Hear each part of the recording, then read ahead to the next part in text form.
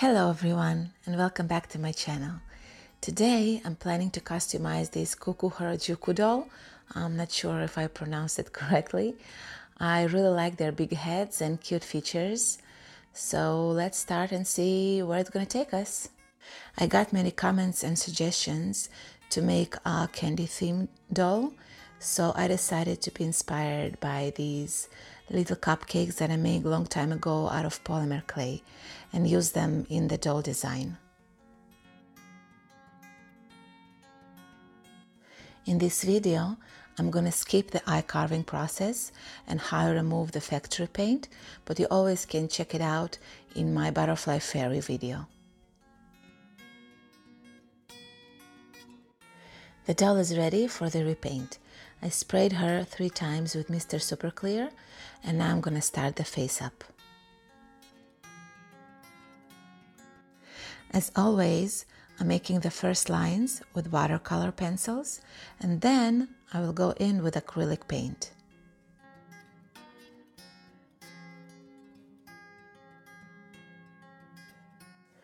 Many doll artists that I know usually have very particular sketch of the doll and of the design and how they want it to look.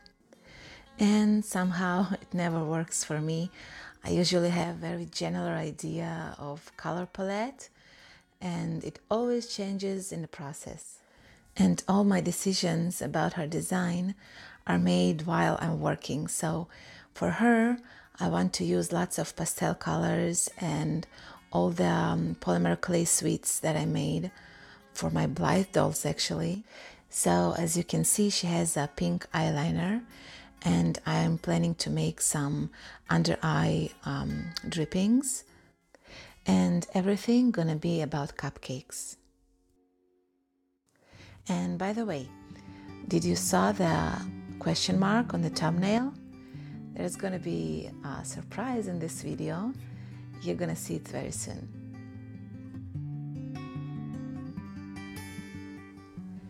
I'm making the drippings now with acrylic paint, and after it will be dry, I will seal it with Mr. Super Clear.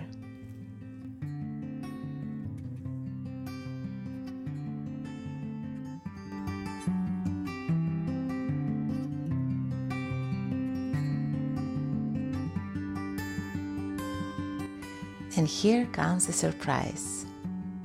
Yep, another doll. So I find this girl in my drawers and I decided that I'm gonna add her to the cupcake team. I want them to be the opposite colors, so one girl will be pink and the other will be blue.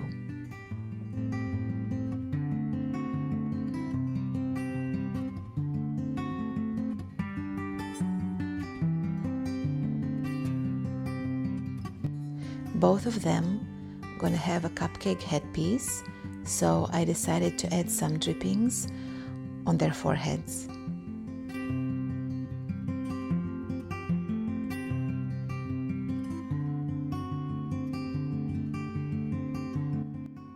Now don't forget, every time you're satisfied with the process, seal your doll with Mr. Super Clear and let it dry completely. I leave it usually for 1 hour. I'm gonna give them eyebrows and then add some blushing to their faces.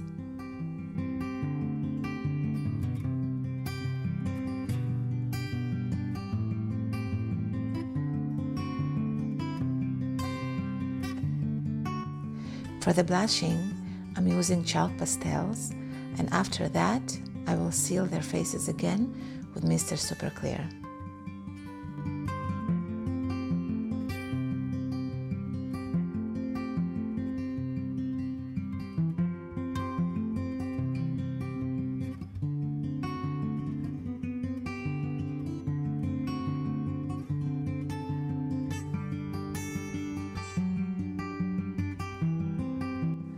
Adding some freckles, and our face up is mostly done.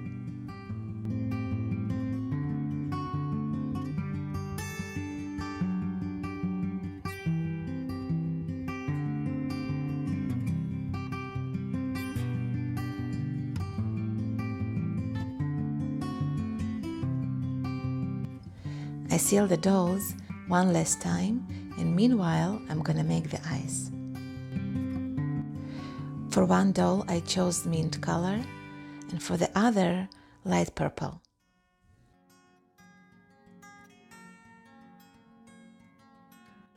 I'm painting the eye base with acrylic paint, and after it will dry, I will fill it with glitter.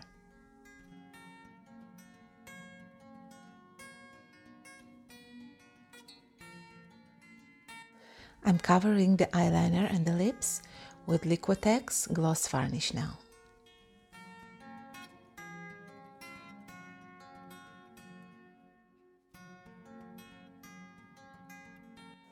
And with the help of the same Liquitex gloss varnish, I'm adding some glitter to the eyeliner and the drippings.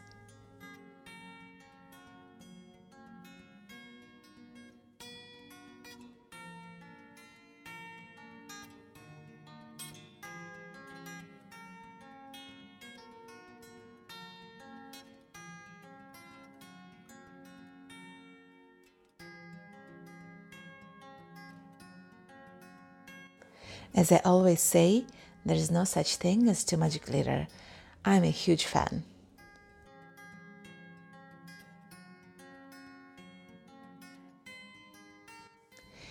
Here we go. Our girls are ready for the eyes and the eyelashes.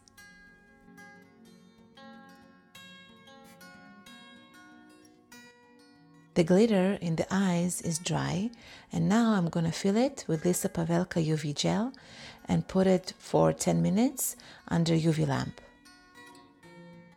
But before that, let's glue on the eyelashes.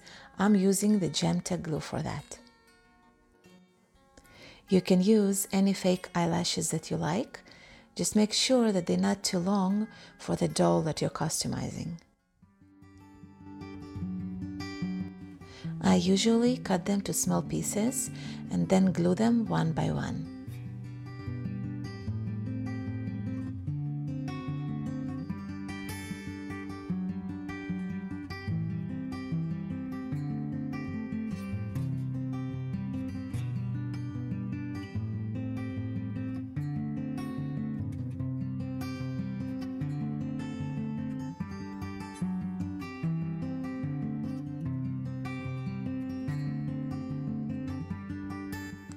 This process can be tricky and demands time and practice, but don't be discouraged, just keep practicing.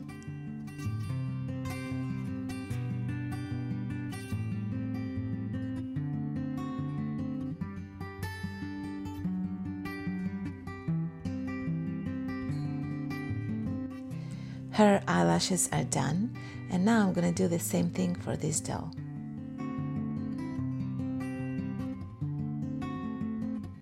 Here we go.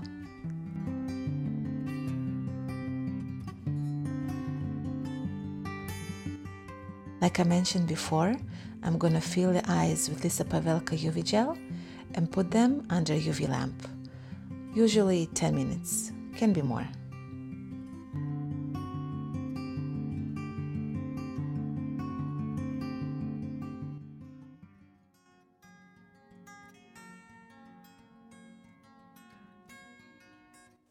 The eyes are in the making, and I just wanted to show you the hair that I made for the dolls. I made these hair wefts out of acrylic yarn, and now I need to decide who gets what. The decision was made. And once again, I want to try on them my Blythe doll clothes. I needed these specific sweaters, but you can find many options of clothes and socks and shoes on AliExpress.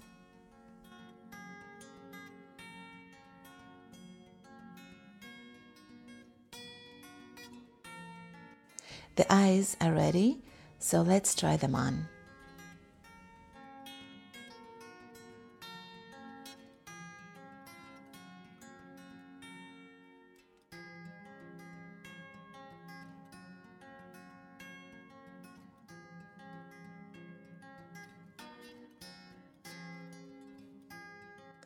Looking good and fits great. This is size 14.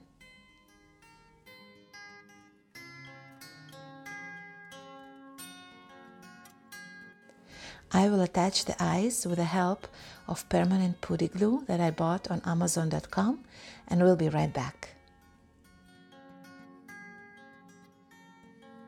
The eyes are in. Now I'm going to close the heads and start gluing the hair wefts with a hot glue gun. I'm going to skip this process in this video because I showed it a few times in my previous ones.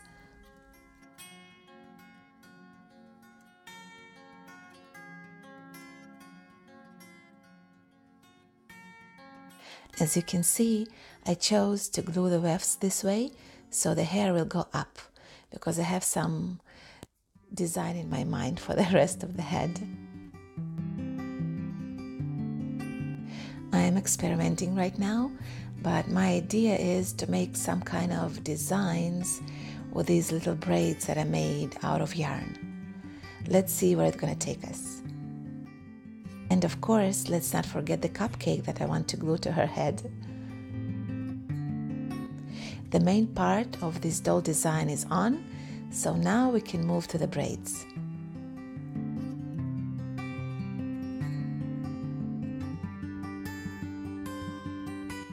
I basically just go with the flow.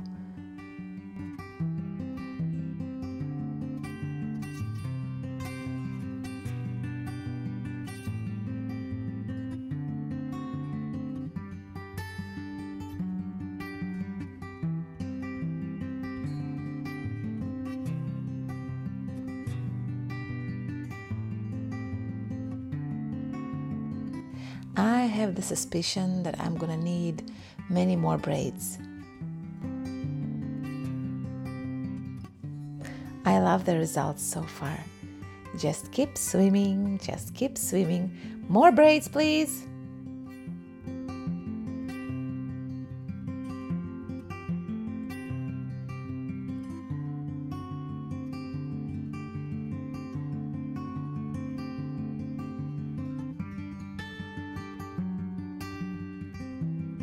I'm telling you guys, the person that invented hot glue gun was a genius and a lifesaver.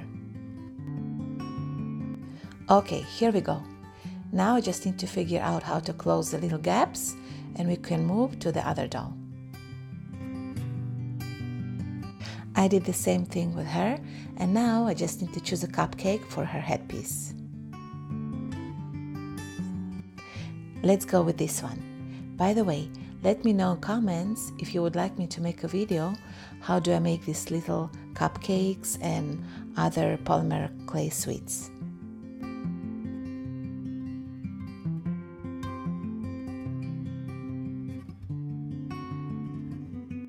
And now it's time to do my thing with the braids.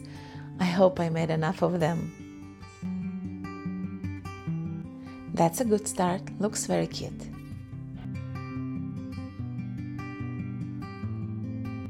I have to say it, I love improvisation and I love the results, but we are not done yet. I still need to figure out how to cover all these little empty spots.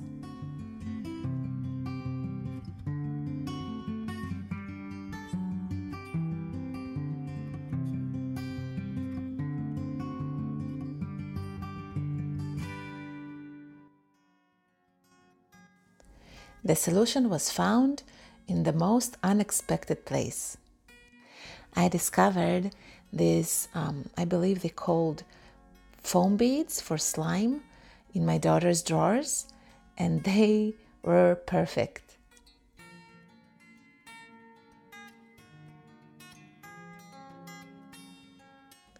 I glued them to the doll's head with jam tack, and they look adorable. Like little candies, literally.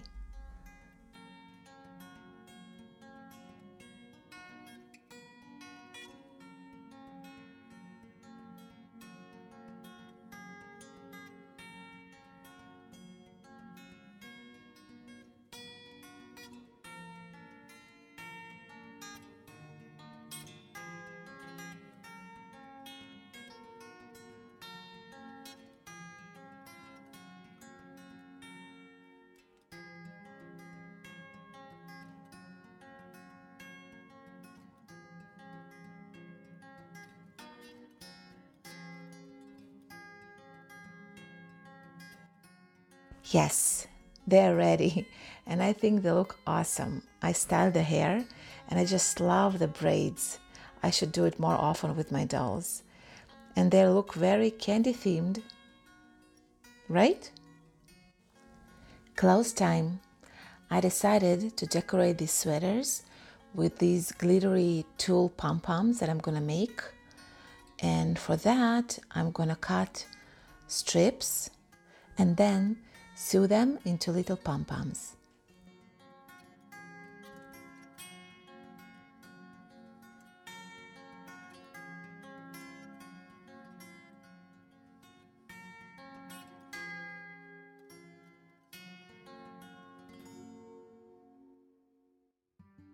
Sewing is not my thing, but I'm definitely trying my best.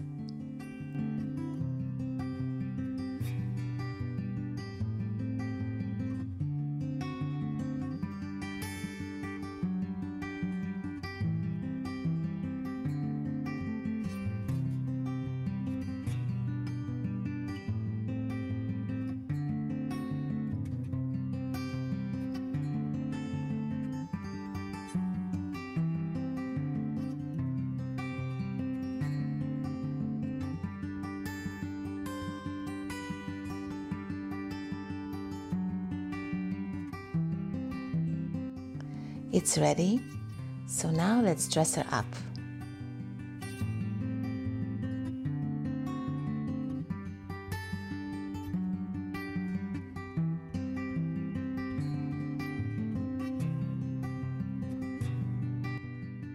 These Blythe doll socks are a little big on her, but still look very cute.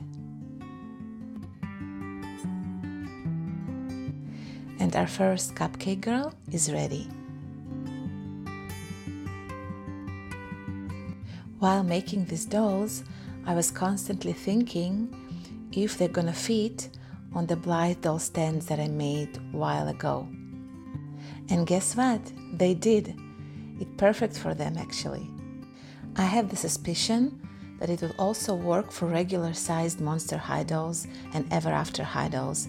So if you would like me to make a video how to make these stands, let me know in comments. Our pink cupcake girl is also ready. I did the same thing for her clothes and put Blythe socks and shoes on her, and they fit her great. I couldn't leave this cuteness without her own stand, so here it goes. Another candy stand that I made a while ago for my Blythe dolls. I want to show you both dolls together, so just for the video, I'm gonna put both dolls on one stand. These two adorable cupcake girls are ready, and I had so much fun making them. If you enjoyed this video, please like and subscribe to my channel. Also hit the bell button so you will be updated for the next ones. And of course, feel free to leave comments. I really enjoy reading them. And you also can follow me on my Instagram page to be updated for more projects that I'm doing and other interesting stuff. So yeah, that's it for today. I hope you enjoyed this video and I will see you next time.